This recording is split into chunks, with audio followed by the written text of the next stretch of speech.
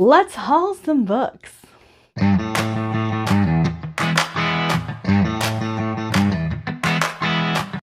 Hey guys, welcome back to Portable Magic. I have you guys facing this way so that I don't spoil my book haul, but I do have quite a few books to show off. Now, I have some Fairy Loot books that have not made it into a book haul video yet, and I have one on the way. However, they're not here yet, but I wanted to go ahead and do this book haul before I forgot to show off what I already have. And I do have some Book of the Month books. I also am waiting on my copy of Empire of the Damned by Jay Kristoff. It's on its way, just isn't here yet. I'm also waiting on a copy of Daughter of No Worlds by Carissa Broadbent. It's just not here yet. So that is going to be a part of this haul, even though I only have images to show you right now because they are en route. Like I said, there are a couple of Fairy Loot books that I haven't been able to show off. First of those being A Fate Inked in Blood by Danielle L. Jensen. This is the book I'm actually currently reading, and I'm really enjoying it. So here is all the loveliness. Oh, there you can see that. And the foiled cover. I'm really enjoying this. I really love the way that they printed the book. It is so awesome. Obviously, I'm not reading this copy because I don't want to mess this one up, but I highly recommend Danielle L. Jensen. Love her writing. She is great at combining fantasy and romance and blending the two very well. Have a really great fantasy story to go along with a great romance. Just really enjoy all of that. And then I never got a chance to show off The City of Stardust by Georgia Summers. This is again another Fairy Loot book. I love that iridescent title there. That's so cool. And I had actually put this on my TBR before getting my copy from Fairy Loot.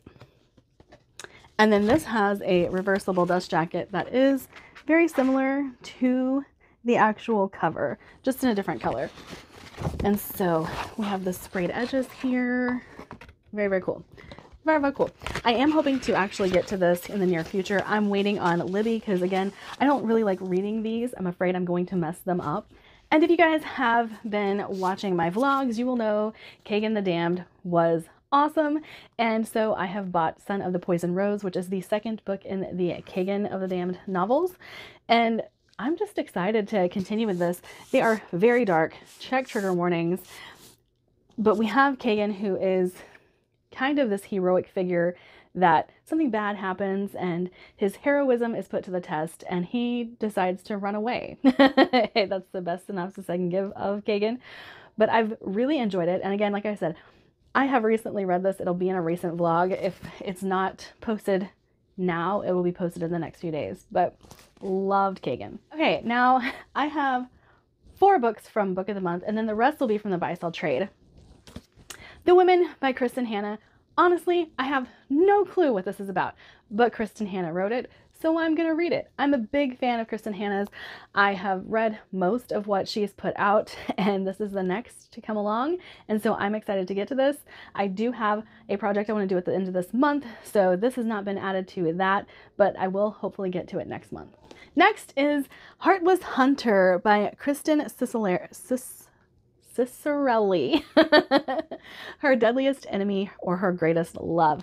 That is what got me. This is an enemies to lovers romantasy, and I'm very excited for that. I didn't really need to know any more because I keep testing the waters with fantasy romance, seeing where my tastes lie, seeing if I can come across new authors that I can actually find a backlist of books from them or be on the lookout for new books from them. But this is the start of a series and I'm very excited for it. As you guys know, one of my favorite books of last year was Part of Your World by Abby Jimenez. So when it won the Book of the Year award from Book of the Month, I had to get Yours Truly by Abby Jimenez and give it a shot because Part of Your World was amazing, and I'm hoping that this book will be just the same. Okay, and with Book of the Month, you have to pick one of their monthly selections, and I had a problem this month because I owned the 2 books that I wanted from Book of the Month already. And so I chose Listen for the Lie by Amy Tintera, and I don't know much about it other than it's a mystery thriller. This does say, what if you thought you murdered your best friend, and if everyone else thought so too, and what if the truth doesn't matter? So I'm kind of excited. I have a feeling this is going to have some mixed media elements in it because um, the like headphone cord and everything like that. And I just kind of peeked through, and yeah, it does. I saw some interview snippets from it. So this might actually be a good book to listen to via audio if I can get the audio from Libby. That would be really great. Now we are going to get into the buy sell trade books.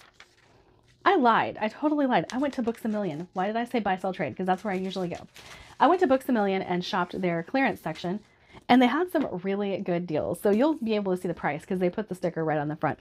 But I got The Spirit Engineer by A.J. West for $7.97. Now, I've heard quite a few people talk about this book.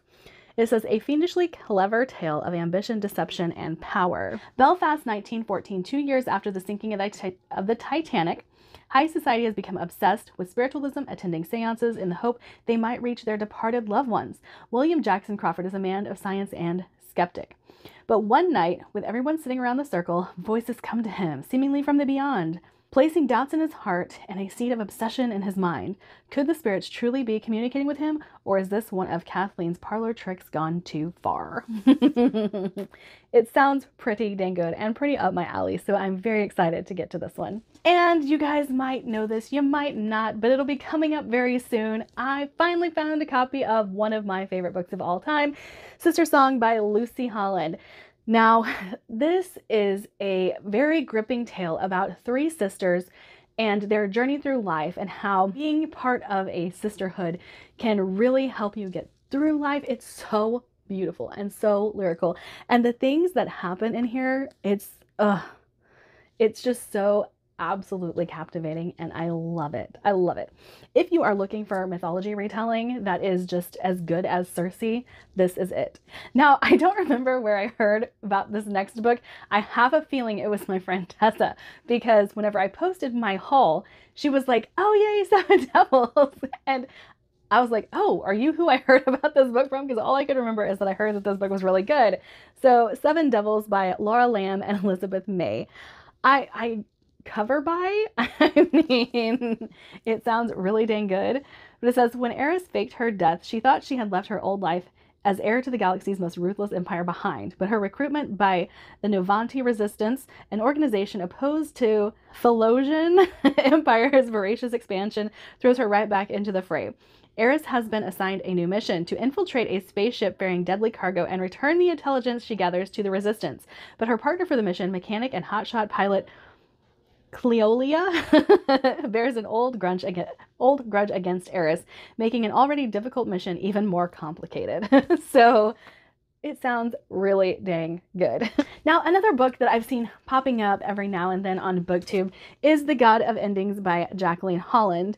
And I don't know much about this other than everybody has said the writing is amazing. By turns suspenseful and enchanting, this astonishing first novel weaves a story of love, family, history, and myth as seen through the eyes of one immortal woman. Let Lasong is a lonely artist who heads an elite fine art school for children in upstate New York. Her youthful beauty masks the dark truth of her life. She has endured centuries of turmoil and heartache in the wake of her grandfather's long ago decision to make her immortal like himself. Now in 1984, Colette finds her life upended by the arrival of a gifted child from a troubled home, the return of a stalking presence from her past, and her own mysteriously growing hunger for blood. So yes, that was it. This has kind of like a vampiric origin story feel to it, and I am obsessed already, and I haven't even started it. And taking another dark route, I have In the Garden of Spite by Camilla Bruce. I've heard this is dark, and that's really all I need to know.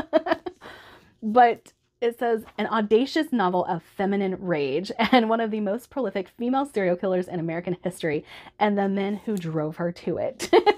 So I'm kind of excited about this one. I'm hoping to get this one on the TBR very, very soon. I have read The Nature of Witches, I believe, by Rachel Griffin, and this is Wild is the Witch. I really enjoyed that first book a lot.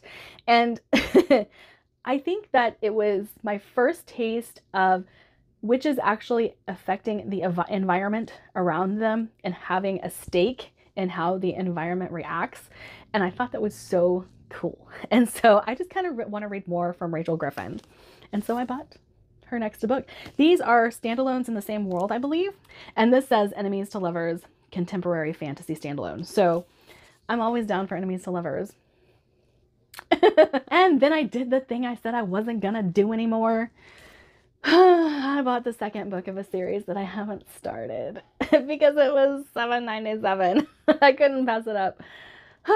So this is the second book to The Starless Crown by James Rollins, and I've heard this series is very, very good.